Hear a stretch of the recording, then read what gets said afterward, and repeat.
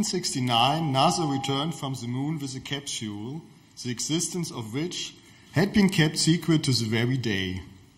Inside the capsule, fragments of a diary were found, describing the findings of an intergalactic expedition. I happened to get hold of a copy, and here are the most interesting parts. Day 1 of our expedition to Planet X. Our spaceship landed on an ocean not far away from the shore.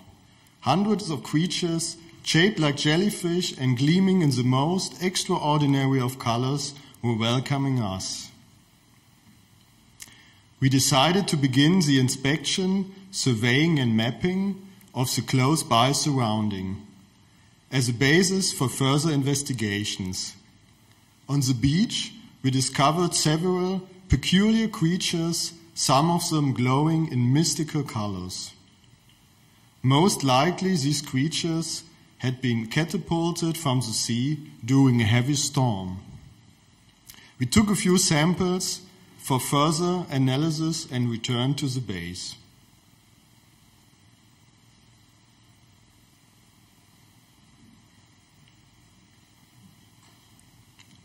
Day 5.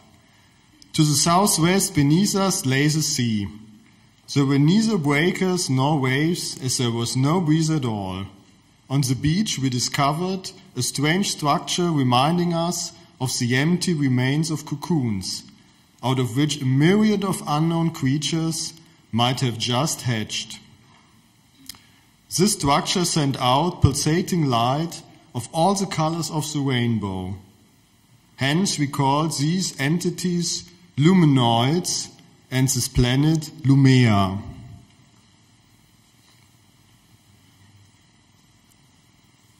The sky was violet, lucent like an amethyst. All over the beach, the most colorful jelly-like luminoids emerged from the sea. They appeared to communicate with each other via light pulses.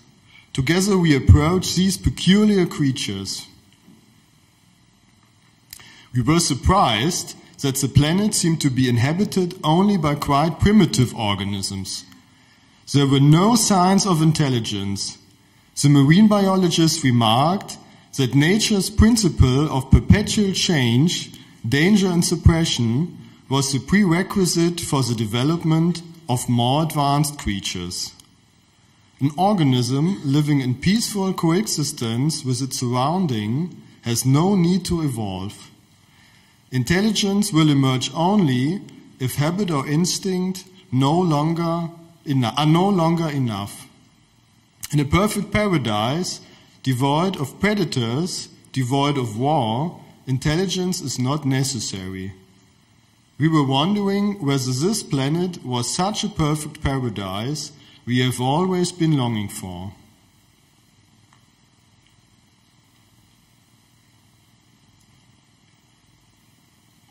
Day 12. Soon we were standing in front of monstrous polypus creatures. The head of the expedition was barely able to prevent the marine biologist from touching one of the tentacles. The biologist replied that evolution often seems to generate structures that appear to be dangerous, yet are in fact absolutely harmless. At the edge of the cliff, we found some more beings shaped like flowers in full blossom. The petals seemed to consist of the same rubber-like tissue as all the other creatures we'd seen. This assumption was confirmed later on by detailed examination at the lab. Just a few miles away, we discovered huge structures resembling giant hogweed. The inner of the blossom was filled with translucent beadlets which emitted a fascinating orange light. Day 21. We approached one of these gigantic flower-like entities. The botanist picked up a bean-sized piece of rock and threw it against the blossom, which answered with a moaning full of joy. Suddenly we were surrounded by a cloud of sweet perfume. Day 24. The stream was creeping through yellowish greenness. A multitude of shimmering orange flower-like luminoids were lining its bank, sparkling in the sun. We crossed the watercourse and proceeded through the brushwood. We spotted some beautiful flowers floating on the surface of a pond. Surprisingly, they didn't seem to be fixed by roots. This gave rise to the question how these creatures fed themselves, and we concluded that the only source of life must be the energy of light. Day 28. We were attracted by a mystic blue shimmering. We struggled to get closer as the brush was extremely tight.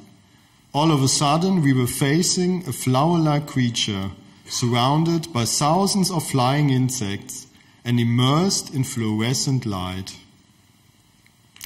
From a distance, they appeared to us like green nests of birds, less due to their looks, but rather due to the fact that our eyes constantly try to discover something familiar within the alien structures.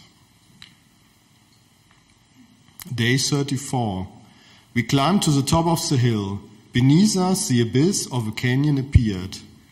We were enchained by the sight of shimmering blue, cocoon-like creatures that sent out a vibrant, pulsating red light when we were walking past. At the edge of the canyon, we discovered more luminous creatures shaped like cacti. They were facing us with their huge stomata that reminded us of the throat of a lion. Were they dangerous, or were they just trying to get in contact with us? For more information about the creatures found on this expedition, go to www.lichtwesens.de. Thank you for your attention.